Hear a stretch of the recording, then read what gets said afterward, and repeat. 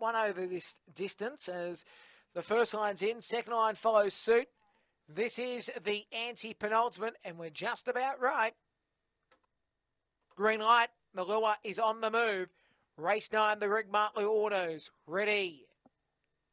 Off, St. Camino began well. Speed by Cornborn Gia. Classy Shot comes up on the outside, goes to the lead. Classy Shot leads the way from Cornborn Gia. St. Camino. Then came Cornborn Baxter. Survived the Fury, Irrigation, and St. Maddox. Classy Shot leads by a good 6 lengths on Cornborn Gia, St. Camino. Cornborn Baxter. Survived the Fury, Irrigation, and St. Maddox. Classy Shot. It's in its own league. Classy Shot wins comfortably. Second, well, I think Cornborn Gia just got the St. Camino at the end. Then came Cornborn Baxter. They'll follow next by, well, maybe Survive the Fury could have got fourth. It bounced in very late in the piece too. It was a break back to Irrigation, St. Maddox. It's photos after the winner, Classy Shot. It was too good.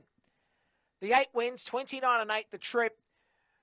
We can confirm the 8's won this. But Cornborn Gia and St. Camino photoed on the line. And then, as I said, we've got a photo for fourth. So it will be 8-2, 8-2, 1. And fourth number will come in as 7.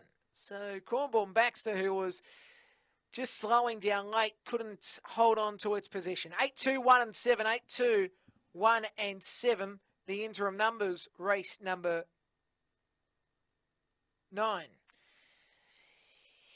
Yeah, by the Larry Dooley. That was very interesting. 5 1/4, the margin between first and second. And I think it was half a head that came up as the margin between second and third. 12.89 the run home, and the sections will appear on the semaphore in a moment. So